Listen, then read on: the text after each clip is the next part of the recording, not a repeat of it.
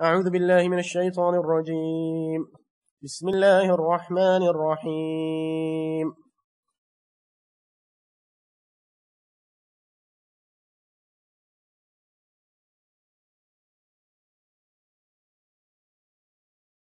إن الحمد لله نحمده ونستعينه ونستغفره ونعوذ بالله من شرور أنفسنا ومن سيئات أعمالنا من يهده الله فلا مضل له ومن يضلل فلا هادي له وأشهد أن لا إله إلا الله وحده لا شريك له وأشهد أن محمدًا عبده ورسوله يا أيها الذين آمنوا اتقوا الله حق تقاته ولا تموتن إلا وأنتم مسلمون يا أيها الناس اتقوا ربكم الذي خلقكم من نفس واحدة وخلق منها زوجها وبث منهما رجالا كثيرا ونساء واتقوا الله الذي تساءلون به والأرحام إن الله كان عليكم رقيبا يا أيها الذين آمنوا اتقوا الله وقولوا قولا سديدا يصلح لكم أعمالكم ويغفر لكم ذنوبكم ومن يطع الله ورسوله فقد فاز فوزا عظيما أما بعد فإن خير الحديث كتاب الله وخير الهدي هدي محمد صلى الله عليه وسلم وشر الأمور محدثاتها وكل محدثة بدعة وكل بدعة ضلالة وكل ضلالة في النار. All praise and glory and thanks belong to Allah. We begin in His name, we seek His help and guidance in all our affairs. We ask Allah to purify our souls and cleanse our hearts, to complete the light of faith, and to give us the full and proper understanding of Islam and its true application in life, so that we are always pleasing to Him and blessed by Him and protected by Him, and we have the justified righteous hope of success in this life and in the next. Those whom Allah guides, nobody can mislead them, and those whom He leaves to stray, nobody can guide them. I bear witness that there is none worthy of worship except Allah, the one who has no partners, and I also testify that Muhammad sallallahu alayhi wasallam is Allah's final messenger to all of humanity till the end of time. Now, most of us might not agree with this, but it is a fact that to be able to preach is a privilege, but provided one knows what one's talking about. And one of the most dangerous things we can do is, of course, talk about Allah by making up things as we go along. And that means also talking about Islam by making up things as we go along, in terms of solutions we put forward, or the interpretations we come with, or even the stances we take, or positions we take or adopt with respect to the many challenges that we face. But nevertheless, having said all that, it is a privilege to be able to speak even one word that Allah has mentioned in the noble book in front of people. And a talk like this, I suppose, the theme talk, the conference is about drawing near to Allah. And I think there are many people amongst us who can, each one of them, give an excellent lecture on this subject. Because there are young and old, as we have said, but some of the old or elder people in our audience do have with them tremendous experience. From what little I know, having been in touch with them, what they have gone through, how they have seen things develop and change and take course over the years. You know, in the end, it's about being sincere. It's about maintaining the obligations of worship. It's about increasing knowledge and purifying the hearts, being repentful, doing good deeds, drawing near to Allah. But what does it mean? Because we're not talking about physical things, and everybody knows that. Sometimes we make an argument about it as if these are items for confusion. But we all know we're not talking about physical things. It's to become more strong in faith or to be purified. How does one do it? What are the steps to it? And I suppose that's what we are going to try and explore over this weekend, inshallah. But the point I would like to make right at the start is this, and it may sound arrogant or presumptuous, not so humble and modest and soft and tender and so on. But I want to make it because sometimes people accuse you of being haughty or too loudmouthed or too brash in our behavior or my behavior. And I feel they are wrong, but sometimes they are right. Because there are certain matters we can take wrong decisions. Certain matters we have to put our foot down and say the truth in categorical terms without allowing any scope for confusion. And you may argue all day long about how it could have been done more politely. But the truth was made clear. Polite or not, you can take it or leave it at least. You know what to reject, what to accept, what's on offer. So I believe, and that's my blunt statement, that our capacity for truth and justice or virtue makes Islam possible. That's the first problem we have in the wider community. Is Islam possible in this century, in these democratic, liberal, capitalistic societies? Is it possible in our time, with our people, given our problems, and it goes on and on. Negative. It bores you to death. Nothing positive to say. I think it is possible because people have the potential to do good. But man's inclination to injustice, that list, that unending list of horrible things that is going on and what people can do, makes it a necessity for Islam to be implemented. So that's my bold, presumptuous statement. It's not only possible, Islam is necessary. We have to have it. Otherwise, we're all doomed. And that sounds, of course, to some people, how cocky of you. How could you say that? What about all the other philosophers and systems? And no, it's only Islam. So I'm going to start with on two notes of apology. First of all, speaking in front of elders. I always request some of these scholars or speakers and elderly brothers and sisters to be present in my talk, not because I want to show off, because at least they are there as a check and a guard and the presence of the blessings, and some of them will take it upon themselves to advise me. But it is awkward to speak in front of people. I may appear confident, but everybody knows how nervous I always get before lectures.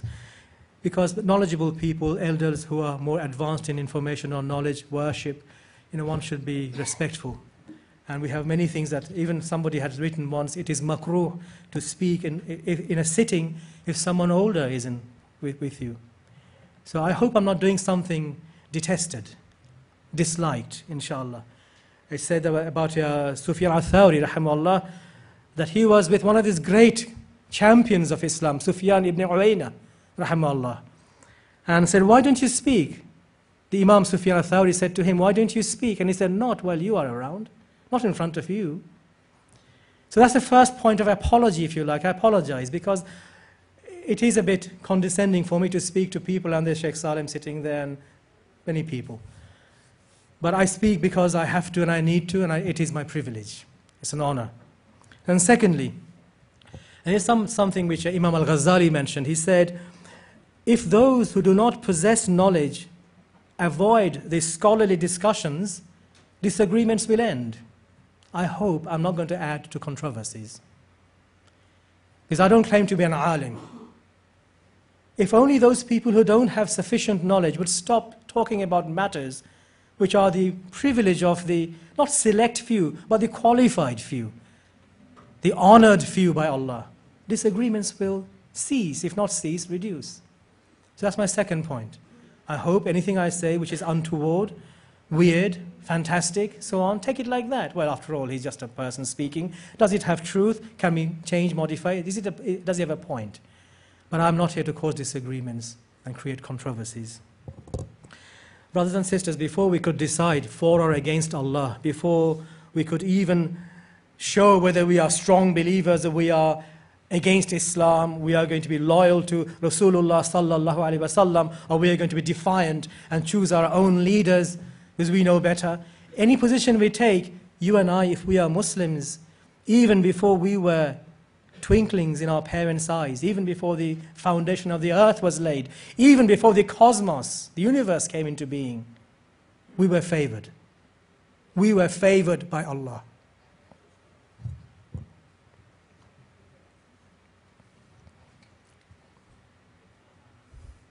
if we are Muslims. Allah, out of His wisdom and His knowledge is eternal, chose you and I to be Muslims. Feel favored. Not arrogant and boastful and 10 feet tall. It may sound like that sometimes, but internally, be thankful. We are favored by Allah despite our differences. Sometimes, I know some people have not deliberately come to this year's conference because things I have said or we have done 5, 10 years ago. Or because so-and-so is coming or we are not coming and boycotting everyone else. But you are Muslims. We are Muslims. Allah benefited you and I with faith. He joined us in the brotherhood of faith. Is that how you would like Allah to judge you and I, the way we judge each other? Allah favored us. And we are only trying to practice Islam. So who, like the proverbial statement of Jesus Christ, peace be on Him, let him who has no sin cast the first stone. Who is perfect? A non-practicing Muslim is an oxymoron. It's like saying, I'll take a bath without getting wet.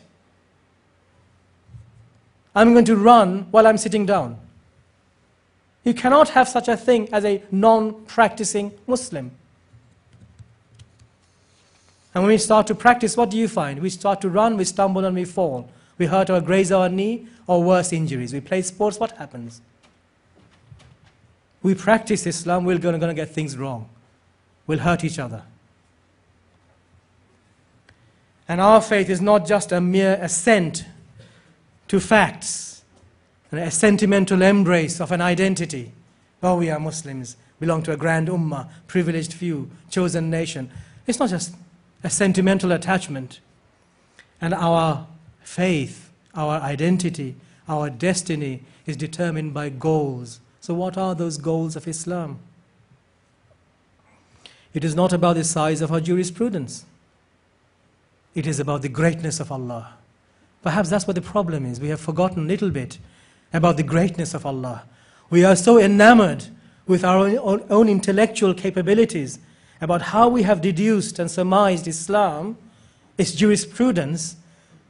That's why we are so argumentative. We have forgotten about the greatness of Allah because we have made ourselves great with the religion.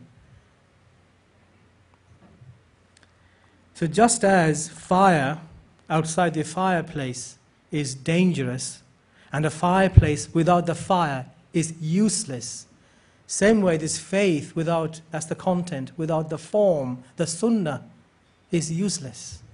And the sunnah, make believing we look the part, talk the part, while the heart is full of all this stuff that negates Iman, from envy and hatred and resentment and dislike about what Allah has said, makes that invalid.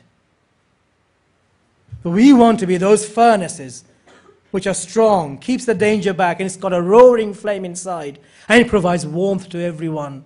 Anyone can come and lay and warm their hands at our hearths for comfort, relaxation, peace, and while they're resting, they'll find connection with their souls and become connected to, inshallah, we say, Allah. Do you know evangelicals? These are the Christian missionaries who are, their mission, their job is to go out and preach and convert people. And that's their task. Some are very organized. They have to do certain hours every day or every month, a quota system. They can take it to the extreme, and they go all over the world, and they do. And you can't just moan and complain. They have dedication, sincerity, sacrifice, striving. But these people, very hard-working people, many of them under 30 years old, and I have the references with me. This is authored by David Campbell, a professor at Notre Dame, and you might have heard of the book called Bowling Alone by Robert Putnam. He's co-author of this book, and he did the survey. He found most evangelicals under 30 believe that there are many ways to God, and you don't have to go through Jesus Christ. Isn't that sad? No, I'm not mocking Christianity, but isn't that sad? Here you are, spending money, even going and settling in foreign lands, in some tribal areas, some far-flung country, and most of you the youngsters believe, well, what's the point of it all? Is that how we are? Is that why we are spending money, coming to conferences or doing anything we do? Because we believe in the end, well, there was another way anyway. There was another alternative to the way of Rasulullah sallallahu alaihi wasallam. Are we intelligent because we are dedicated and sacrificing and spending, but we thought we had choice? We have a choice other than Islam, other than the deen as lived and taught by Muhammad sallallahu alayhi wasallam. 2/3 of the evangelicals under 35 believe non-Christians will go to paradise. What's the point of being a Christian then? Oh, it's very broad-minded, it's very nice. How accommodating you are. I guess the world would love us to bits if we could say everybody goes to heaven. It's not I who send people to heaven. It's not you who can prevent me from going to heaven if Allah wants me to go. There must be a objective criteria which decides who gets to go where. Just like this conference. If you hadn't bought your ticket, the rooms are finished. You can't come today and say, give me a room. There are no rooms. There's an objective criteria here. Have you paid the fees? Have you applied early enough? We can't build a room for you. 45% of the American Catholics do not know, and these are fundamental things, do not know that what the church teaches, that the bread and wine during the communion actually transubstantiates into the flesh, blood and flesh of Christ. Transubstantiation. They don't believe in it. They don't even know it happens. And they are the Catholics. And until over half the American Protestants, the other half, broadly speaking, cannot identify Martin Luther as the person who inspired the Protestant Reformation. Why am I boring you with all this stuff? To show how there can be dedicated people, well immersed in knowledge and proselytization, and yet remain so ignorant of fundamental facts about the religion. Any of you do not know La ilaha illallah?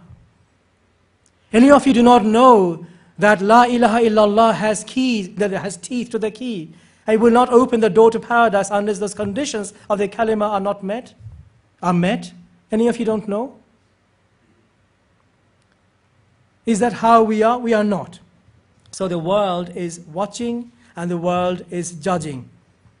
And Islam offers this watching world its best when this outward expression of ours, looking the part, talking the part, balances, is in harmony with the inside, the inward.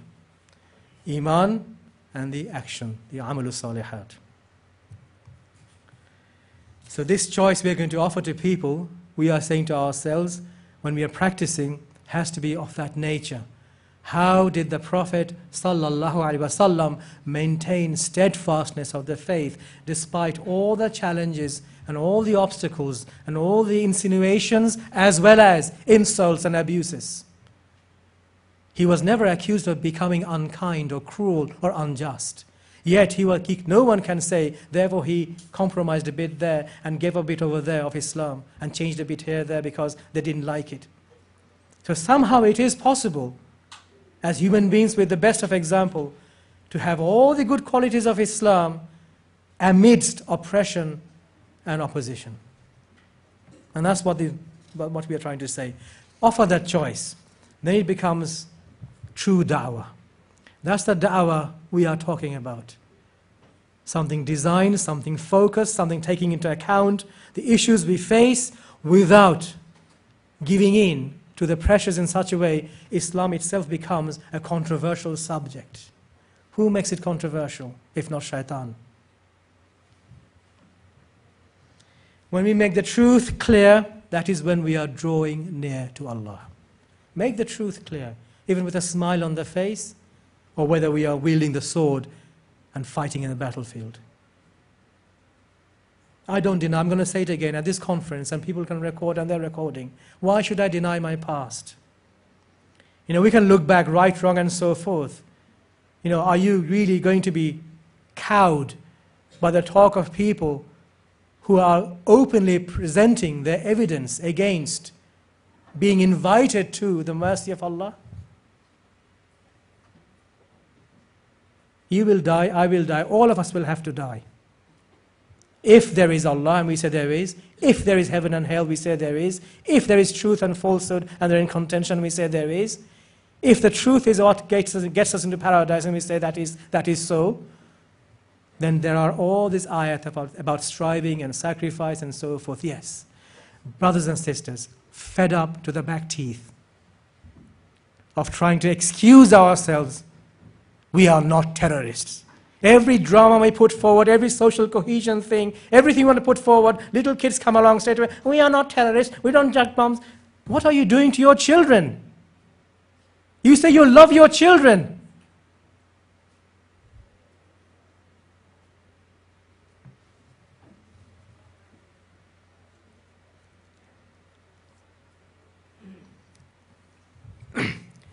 This is something that the New Encyclopedia Britannica wrote.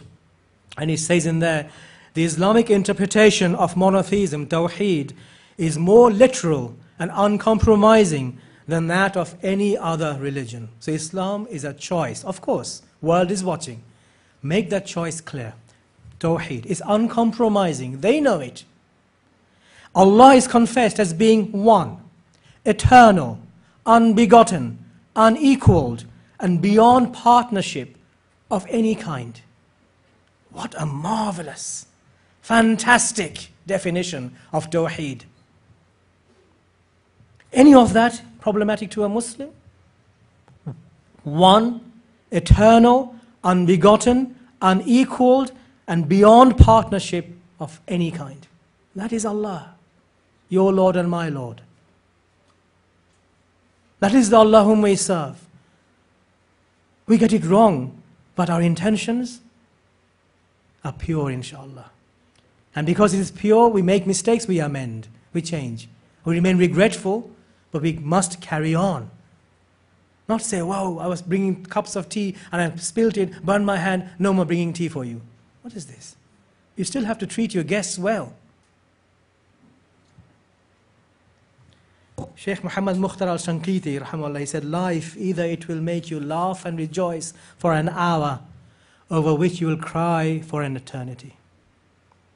Or it will make you cry for an hour, over which you will laugh and rejoice for an eternity.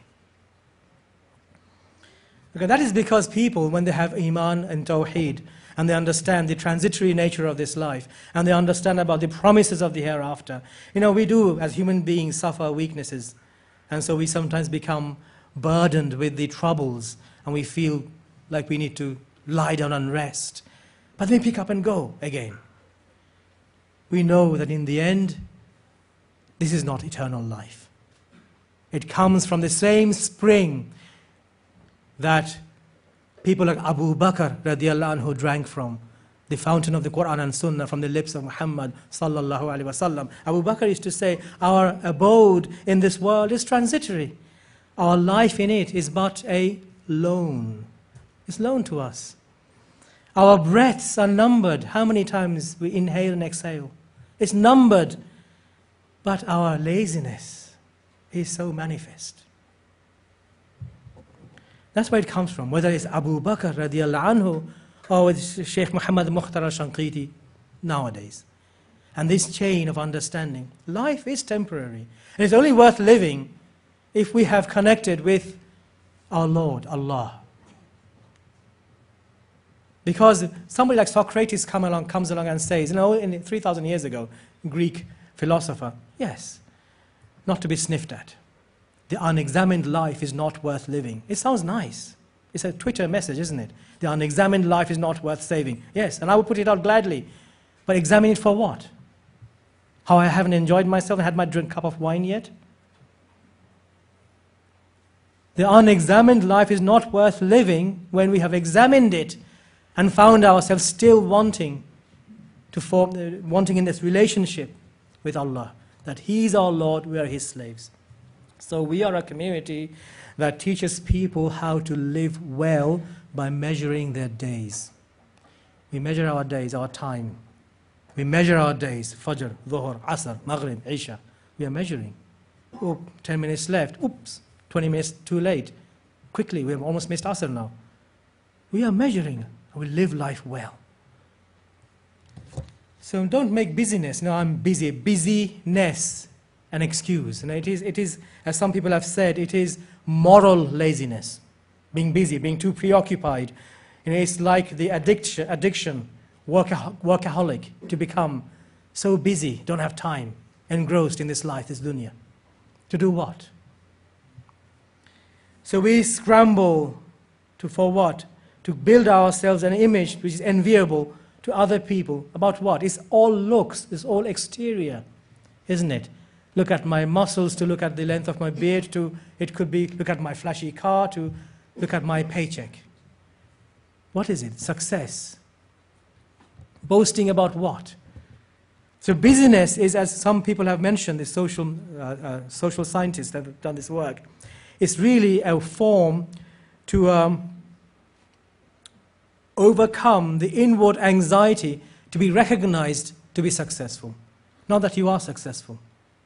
To be recognized that you are successful. By whom? The people. My friend, my neighbors, they will say, hasn't he done well? Look at his 2 houses he's got and the flashy car he drives. And we are all dependent on Allah, and one night things can change. I personally know people who have lived in mansions, had great jobs. They are now on the streets, drunk. One of them, particularly close to me, is actually now sent round to schools to talk about homelessness. I know people personally in Suffolk, not one, number of them like that. Well-placed people in society, in the streets. Sometimes family, domestic problem, my wife threw me out. 2, because blowing it all in a gambling in one night. Brothers and sisters, life has an orientation. It has a final end, and we are always moving towards something. And when we say we're drawing near to Allah, we want to make sure that we don't become people who have to wait a long time before commenting, like what Muhammad Ali said one day. He said, life is not real. I conquered the world, and it did not bring me satisfaction. Alhamdulillah, he became a Muslim, or he found Islam, and so forth. But you and I don't have to wait when Allah has given us the intelligence and the heart to feel all the time, and we are already Muslims. That's why I said before we were born, Allah favored us. It has no meaning. Nothing which is truly beautiful. This is a Christian philosopher. He said, nothing which is true or beautiful or good makes complete sense in any immediate context or history. Therefore, we can only be saved by faith. Faith in what? In myself? That's defiance. Whether we are someone like Muhammad Ali or somebody like this Reinhold Niebuhr. Faith. Whether you are someone like Isaiah Berlin talking about the human rights, someone saved from the gas chambers, or whether you are a human rights activist like Michael Ignatieff, or Simon Perry, a theological philosopher, always say faith.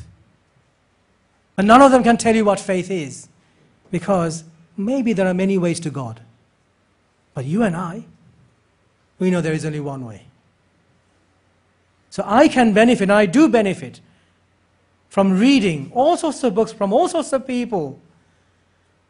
But if it were not for the guidance of Allah, I would have been gone by now. And then, of course, if it were not for the dua that the people make for me, especially scholars and teachers and elders. Because I remember one day I said to one particular learned man, and I said, I'd like to do a degree in philosophy. And he warned me against it.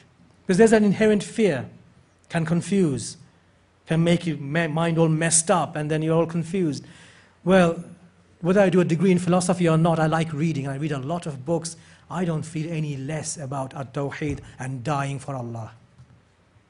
I don't, alhamdulillah. Say, to whom belongs the earth and all beings? قُلْ لِمَنْ الْأَرْضُ وَمَنْ فِيهَا إِن كُنْتُمْ تَعْلَمُونَ. Soon they will say, it belongs to Allah. قُلْ أَفَلَا تَذَكَّرُونَ. Will you not then remember? قُلْ مَنْ رَبُّ السَّمَاوَاتِ وَالسَّبْعِ وَرَبُّ الْعَرْشِ الْعَظِيمِ. Who is the Lord of the 7 heavens and the Lord of the supreme throne? They will soon say, لِلَّهِ قُلْ أَفَلَا تَتَّقُونَ. Won't you then have that piety, that fear, that respect, that reverence, that caution?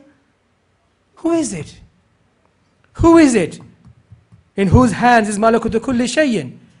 The affairs of everything. وَهُوَ يُجِيرُ وَلَا يُجَارُ عَلَيْهِ إِن كُنْتُمْ تَعْلَمُونَ. If you really truly know, who is it?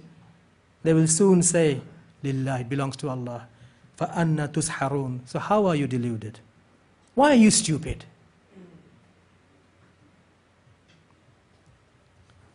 You go to Harry's blog if you have time, and you will see the sort of stuff they're writing about people, including myself. Oh, Manwar is intelligent, but he's pretending this and pretending that. I'll tell you what the problem is. The problem is people can become affected by the work that we do by the grace of Allah.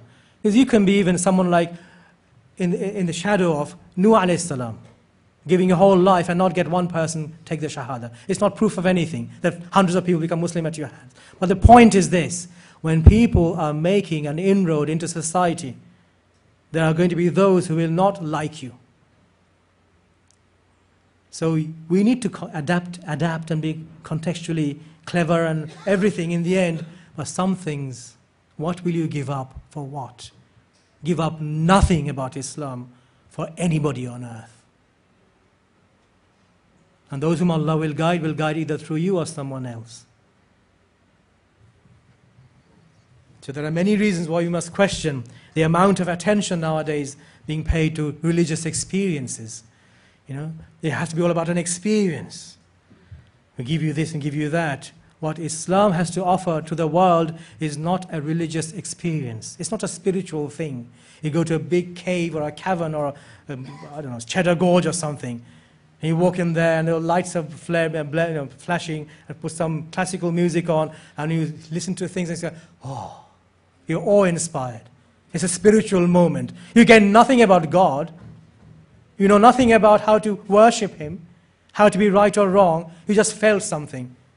Maybe humble, maybe tiny, maybe puny, but so what? You come out and there you go. Ha ha, he, and that's it, finished.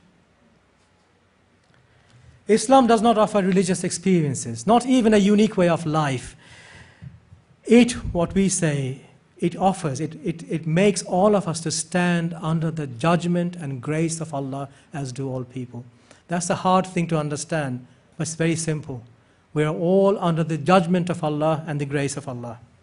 It is a message to the world embedded in a story of truth versus error through the lives of the prophets and the righteous. It is nothing less than God-given or Allah-revealed message and a story. And you need to be passionate about it. We need to be passionate about it. Okay, passion. When can we have passion? A passion is when we can distinguish between the container and the content, isn't it?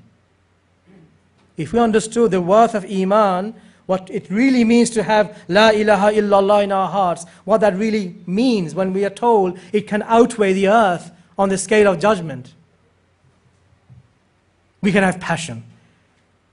But if we have interest in the jurisprudence and all this argumentation of what is superior, what is not, you're comparing what Allah gave, trying to make it as if it's comparable to what we thought up, cooked up. You lose that passion. You say, well, I concede that philosopher X and Y has maybe a point. No. Who dares to have a point against Allah and His Rasul sallallahu alaihi wasallam? That sounds uncompromising, defiant. Well, when you get to know us, you will see us the most easygoing people. Because by definition, if we have faith, we have rahmah. And we care for the best of all. And if we have roughness in our character, smooth it out for us. But don't expect us to throw away the content for the container. Many were the ways of life that have passed away. قَدْ خَلَتْ مِنْ قَبْلِكُمْ سُنَنٌ فَسِيرُوا فِي الْأَرْضِ فَانْظُرُوا كَيْفَ كَانَ عَاقِبَةُ الْمُكَذِّبِينَ. Many were the ways of life that have passed away before you. Travel through the earth and see what was the end of those who denied it and gave lie to it. And وَمَنْ يَبْتَغْ غَيْرَ الْإِسْلَامِ دِينًا فَلَنْ يَقْبَلُوا مِنْهُ وَهُوَ فِي الْآخِرَةِ مِنَ الْخَاسِرِينَ. If anyone desires a religion other than Islam, it will never be accepted of him. and they will be in the ranks of the losers in the hereafter. So these are categorical, these are well known, we understand this. So this is our faith. So remember this, no matter how much, I will finish in about 15 minutes, no matter how much the devil has fine manners, he can still only take you to one place. Yeah, a devil with fine manners will still carry you and I to hell. Unless we think hell is just an abstract concept, it's a symbolic thing. It's a metaphor for pain and anguish and suffering. No, it is fire and brimstone, my friend. It sounds old, Victorian English, church-like talk. Well, that's what they have lost. We have still got it, alhamdulillah. It is fire and brimstone, gnashing of the teeth, and weeping and wailing of tears of blood. So Al-Hasan al-Basri rahimahullah said, the one who wants to know who he really is, let him present himself to the Quran. We are slaves of Allah. Allah has spoken. His words are there, preserved for us. Let us see ourselves. Abu Darda wrote to Salman al-Farsi radiallahu anhuma. He wrote to Salman al-Farsi and said, come to the Holy Land. So Salman al-Farsi radiallahu anhu wrote back and said, indeed, the land does not make a person righteous. It's not the land. Wherever you and I are, wherever you are, whether in Mecca, whether in some back street in London, ghetto, it's not the land. It's the deeds of a man that makes him pure. The actions. What are our actions? The few scant actions we are trying to do, why wouldn't we support each other? Why bring all these suspicions and negative talk, and why? Why the divisions? Why the lack of enthusiasm to come forward? You want to do it then. You want me to come and join you? Do it then. I'll join you. You will not lead, you will not support, you will simply moan, or you wish us to go away. What's the problem? What is the matter? I wish somebody would explain to me. There are things that we have been trying to do for 20, 25 years. Sometimes the support is so little.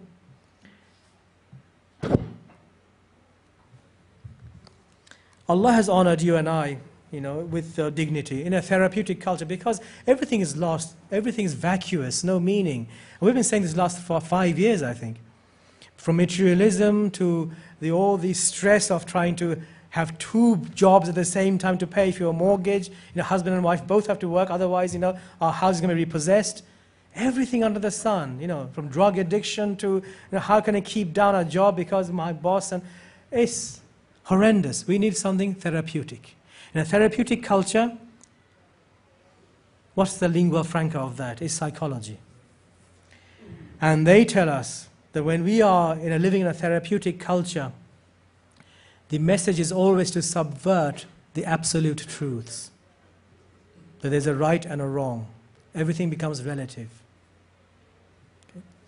But Allah has honored us with intellect. Okay? وَلَقَدْ كَرَّمْنَا بَنِي آدَمَ وَحَمَلْنَاهُمْ فِي الْبَرِّ وَالْبَحْرِ وَرَزَقْنَاهُمْ مِنْ طَيِّبَاتِ وَفَضَّلْنَاهُمْ عَلَى كَثِيرٍ مِمَّنْ خَلَقْنَا تَفْضِيلًا. We have honored the sons of Adam, provided them with transport on land and sea, given them for sustenance things good and pure, conferred on them special favors, and preferred them above a large part of our creation. So we are honored, and we have intellect. That's what Ibn Abbas said, radiyallahu anhuma.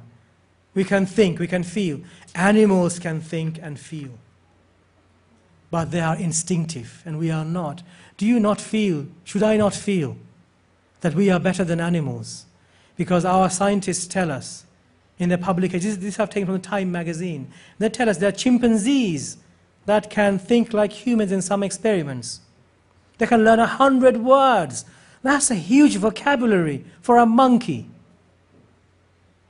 There are dogs that demonstrate social skills by pointing fingers. There are crows bending wires to create fishing hooks. There are elephants which seem to mourn the dead. But they are all on instinct. God-given instinct. You and I have at least instinct and intelligence. And yet we choose something else.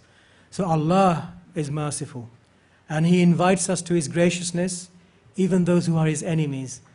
But He wants us to use the intelligence He gave us. And the intelligence tells us to accept whatever the one who knows most gives us without questioning. We refer to our experts, we refer to Allah for guidance in life. It's as simple as that. The key is humility. It's who is talking, who is giving it us. It's Allah telling us. It's Muhammad sallallahu alayhi wa sallam telling us. It's as simple as that. So this is what we have to understand, that in the end I have to remove this barrier, this ego, this big-headedness inside me, which makes me think I can be more clever than the one who knows everything. Because animals don't behave in a stupid manner. But people do. I do. So the death of the self is what I have to create in order to have life of the heart. You know, if you try to be somebody else, it's no good, because in trying to be somebody else, it's just a waste of time. You should just be yourself. And if I'm myself, I know that I am really not possessed of much. I need a lot of hand-holding, a lot of support, sympathy, and I'll cry on the shoulders of a young brother, too. I might just get carried away and jump up and down like a small child. And oh, how undignified. You're supposed to be 50 years old. Why are you behaving like a kid? So we know who we are. We're all tall and tough and strong, but it's a masquerade. It's a mask. Deep inside, we know we are all in need of someone, Allah. We know that, to see us through, and we are all dependents of Him. O you who believe, give your response to Allah and His Messenger when He calls you to that which will give you life. We are calling to life. Allah is calling us to life, and we are saying drawing near to Allah means become alive. Remove that ego, kill the self, and become alive with the heart that beats for Allah. Then everything is doable. And if it doesn't happen, we've already got a reward. It can't be anything else. Allah does not expect a morality out of a relationship. The relationship is Allah is Lord, we are slaves. He defines the relationship first. وَمَا خَلَقْتُ الْجِنَّ وَإِنسَ إِلَّا لِيَعْبُدُونَ. We all know that. Every child knows that. It's a relationship first. Establish it first. Then comes the morality. It's not ethics. We sit and say, oh, I think it's good, I think it's bad. These are my social experimentations. No. We are slaves of Allah. I need to know that. I need to feel it and be humbled by it. Allah dictates. Allah orders. Allah gives, but out of His mercy and graciousness. And He never means harm. And He's never given us anything at all, which is against our interest in this life, let alone the next. Never. If I sicken my heart thinking like that, then I have not accepted Allah properly. I don't work for extrinsic motivators. It's not for reward of anything except that Allah is pleased. That's how it should be. And that's why I need strength, and I need you to support, or we need to support each other. The Messenger of Allah said, sallallahu alayhi wa sallam, 10 minutes, Allah has shared out your attitudes amongst you just as He shared out your provisions. Allah has done that. Even before we were born, Allah decided we are going to be Muslims. Allah has shared us, our sentiments, attitudes, feelings, thoughts, beliefs. Just as He has shared out your provisions. Allah gives worldly provisions to those whom He loves and those whom He does not love. Things Allah gives to people whom He might not love. But He gives religion only to those whom He loves. Only to those whom He loves. Hadith Sahih, according to Al-Albani, rahimahullah. So whoever is given religion, Allah loves him. Allah loves you. Allah loves me. Be positive. Even when we cry, we look sullen or sunken. We feel serious. We look dejected. We are still happy. Close that door. We still feel happy. Because Allah loves us. We are Muslims. Allah loves you. Feel it. Know it. And when Allah loves us, for many reasons He may deny certain things to us. It should not daunt our intentions or aspirations. Whether you're building a masjid or you want to die as a shaheed. You will die as a shaheed in your bed. But wish for it. But don't go looking for a fight. You don't spoil for a masjid. You don't spoil for a da'wah scene. Be sincere. Countless and one reasons we want. Why? Why would Allah guide us? It feels awkward to say, why would Allah love us? It feels awkward to say, for no reason, but perhaps that's what it is. In the end, after contemplation, debate, perhaps that's what we are going to have to accept. Actually, we don't know. Why? Why are we Muslims? Why did Allah love us? Because Allah loves us. He gave us deen. We are still Muslims. Why? And that's why we are called to love one another. Allah loves us, gave us Islam, and He still loves us. Why can't we love each other? That's why we are asked to love one another. He loves us because He loves us. It's as simple as that, or as profound as that. What can Allah gain by your punishment if you are grateful and you believe? It's just for us to be grateful. Now it is Allah that recognizes all good and knows all things. What will He gain? In shakartum wa amantum wa kana Allahu shakiran alima. If you were grateful and you believed, what can He gain by punishing us? So it doesn't have to be extraordinary. It has to be something not fatigued. It has to be all the time there. Nothing extraordinary.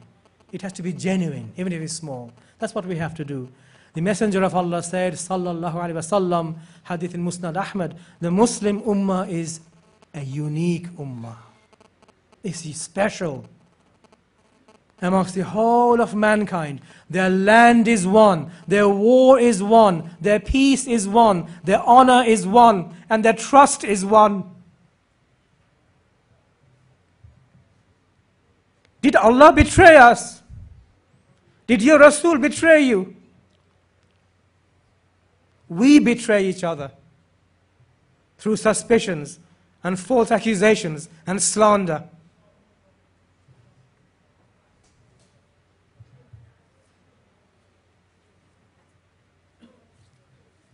If we are Muslims of Tawheed, we are a unique nation.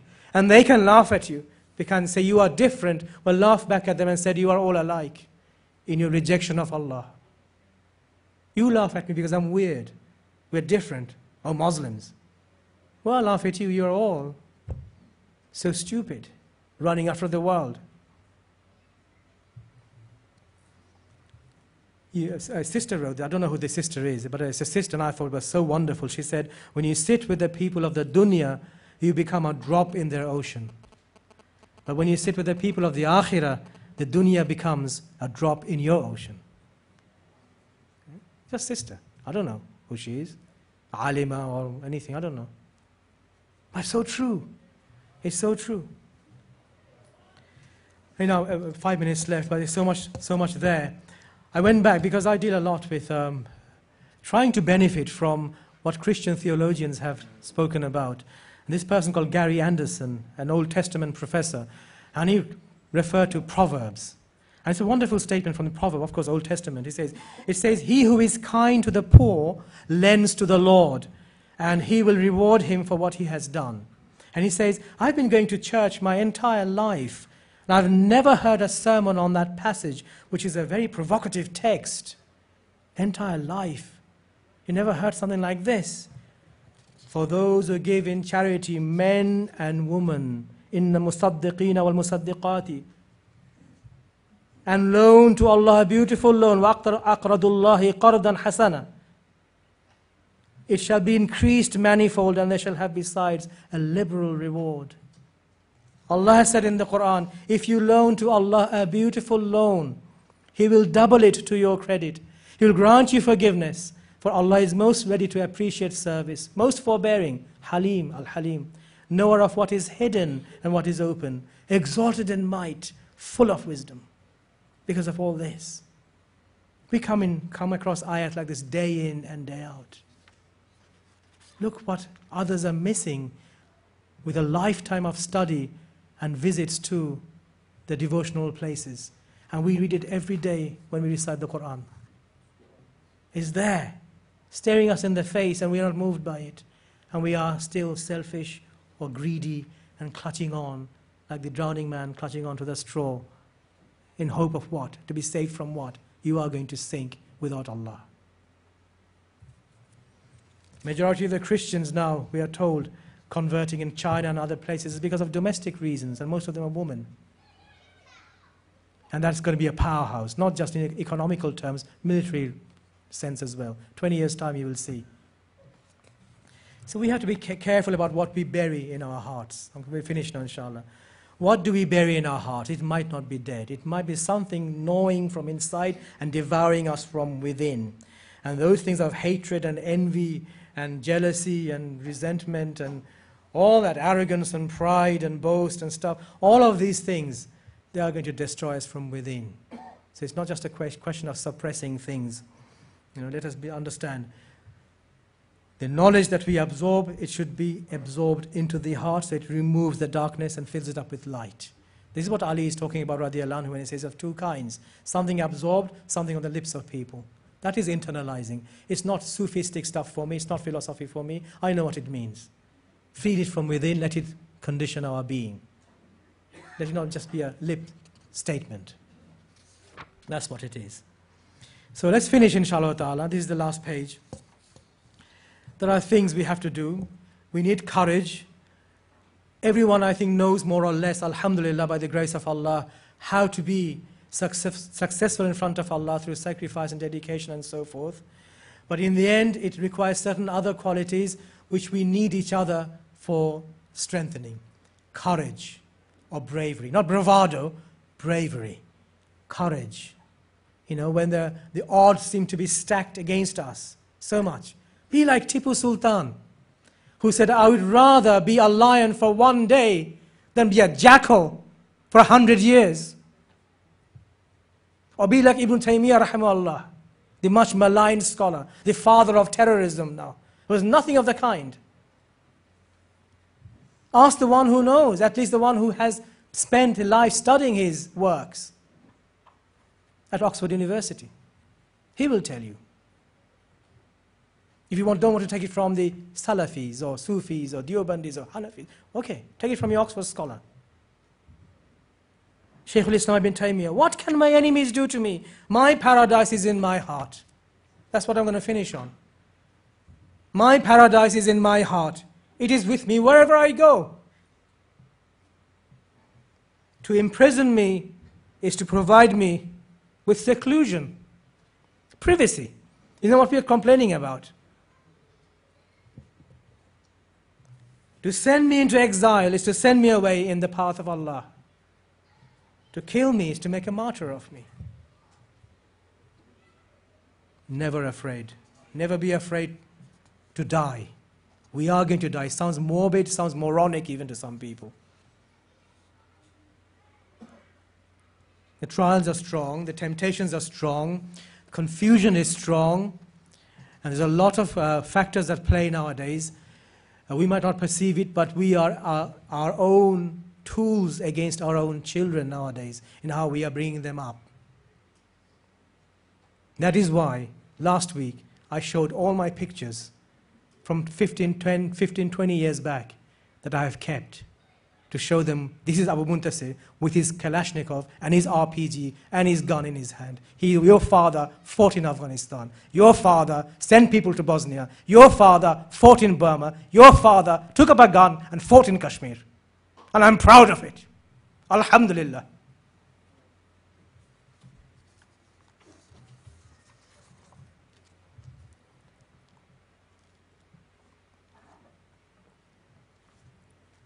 سبحانك اللهم وبحمدك أشهد أن لا إله إلا أنت أستغفرك وأتوب إليك.